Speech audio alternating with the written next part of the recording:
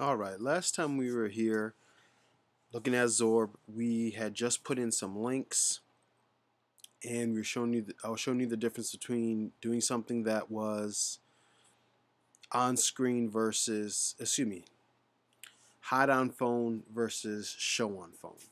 And so we had two different sets of navigations. I decided that I wanted the more extensive navigation to show on the desktop and tablets, but when you get down to phone size, I only want 3 of the links shown, and those are illustrated here. This part we're going to work on 2 things quickly. We're going to work on creating a modal and re-looking at how to set up your rows and columns and so on and so forth, and how that kind of works. So let's look at the first part. We have, if you notice in here, we have rows, and of course we have our columns. Whenever you have your rows, row is obviously your complete horizontal. Your columns are your vertical. So for every one row, you can have as many columns as you want as long as they add up to 12. Okay? So if I were to say replace these panels here,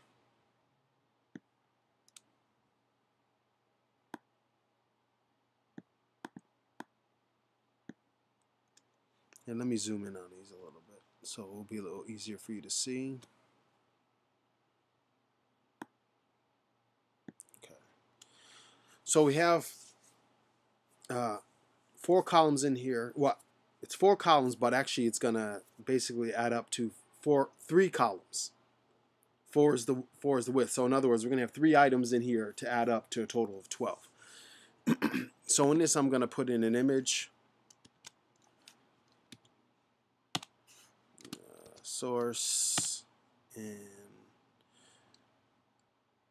I have images file, and I'm just gonna drop some quick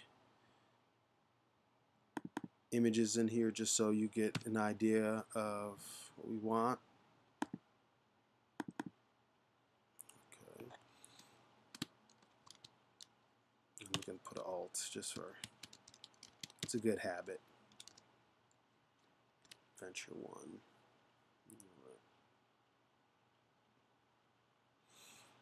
Okay, and actually let me add an H2 or something as well.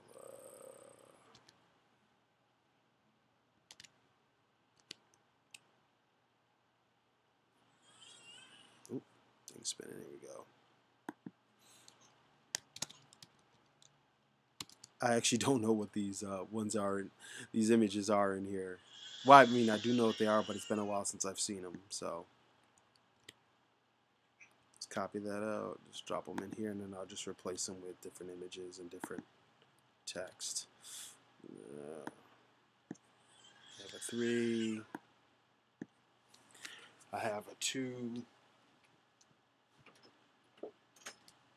And we'll change these to, I can't remember what it is. Let's call whatever. Whatever.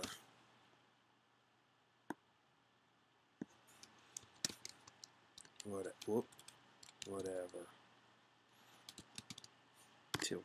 Alright, so we have the basics in here. And as you can see, 1 row and 4 columns in here that adds up to 12. Let's zoom out a little bit. Check that. Oh yeah, of course I want to save it. So. Alright, so now as you can see, zoom out a little bit more. Now I have my 3 pictures in here, and they fit nicely in that 12 column in here. Because remember, our grid on this side, this here is add up to 8 total. This is 4. Inside of those 4, because these are basically nested rows and nested columns, this is completely across, so you still have to use 12. So 12 columns will fit into this 1 row of here with the 8 columns. Okay? And once we start to shrink that down to something more reasonable, you notice that they stacked on top of each other and they got larger. In this regards, it was nice to have some decent quality images so that when they scaled up to fit on like a tablet size, they scaled up and they still looked pretty nice. Okay, and they stacked on top of each other and filled it. But when we go back to regular size, desktop size, they just sit beside each other, which again, very convenient. All right, let's look at doing a modal right quick. I'm going to use one of these pre-existing ones that are in here just to make the coding a little bit faster. Zoom in here. And as you can see, what we basically have is I'm going to take this existing div right here, and I'm going to I really don't need the 4 columns for a modal because it's basically going to be hidden until the modal is revealed. So it doesn't make a difference as far as where the columns are or which one it's in, because it's going to expand and contract based on the size. It's going to, well, actually, it's going to show up in the middle. You don't have to worry about where it's going to be in this regard. So I'm going to get rid of this div here. I'm not get rid of the div, get rid of the class, drop it in ID. Drop it in an ID, and I'm just going to call this my modal. Oh, actually, you see I had done this before, the same one, but it's on a different page, so it will make a difference.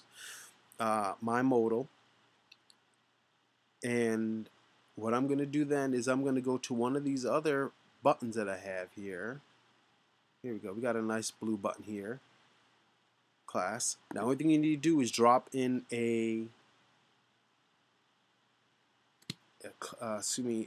data ID. Let's see. Of course, as I'm trying to remember, I'll have a hard time remembering. Data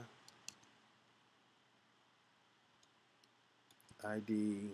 This is where it comes in handy when you're forgetting these things, to make sure you have the documentation in front of you or a past example. And again, all this stuff is here in the Zurb Foundation under documentation, and our reveal is the modal that comes with it. And so you see on the modal, I've got my modal dropped in. I'm gonna grab that class for reveal my modal. It's the only class you need.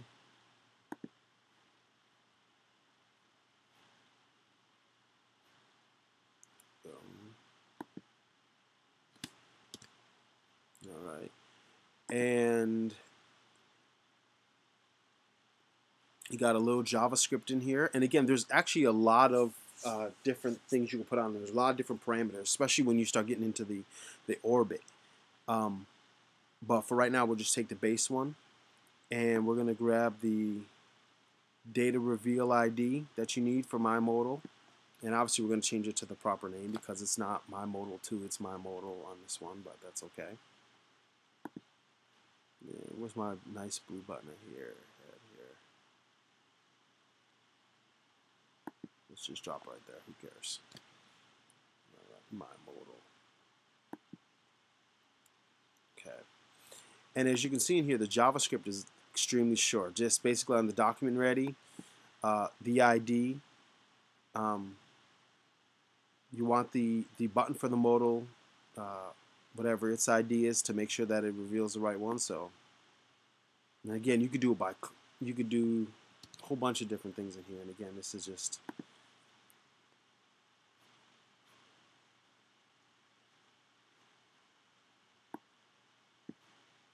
drop my JavaScript at the bottom here.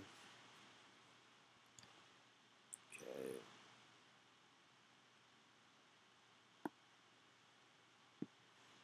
Button 1. Reveal my modal. Back up here. ID.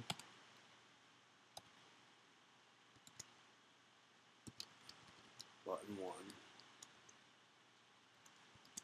Help if I can type. Alright, save it. And relaunch that bad boy. And as you can see, this one below now disappeared. Remember that was there before? Now we'll click, and here is our modal. Pretty simple. Alright. Now actually, if you noticed on that one, you can click on the outside and close it, or there's another parameter where you can put a button here. So, alright, so that's all we're going to cover today. Good luck again. I'll be back next time and we'll look at the orbit rotator. Alright, have a good one. Bye-bye.